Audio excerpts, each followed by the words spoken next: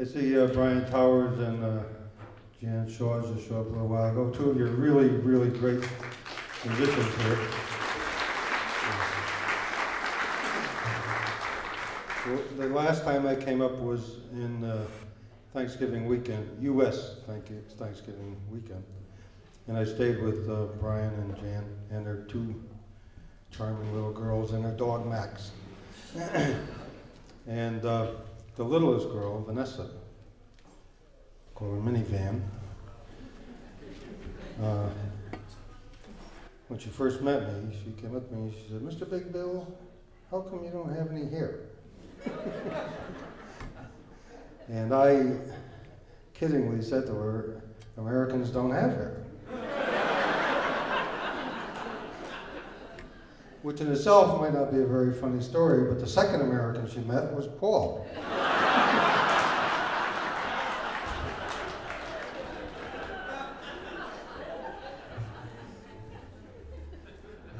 Now we're going to do one of the oldest of the blues, and perhaps next to St. Louis blues, maybe the most famous of all the blues, the Tin Roof Blues.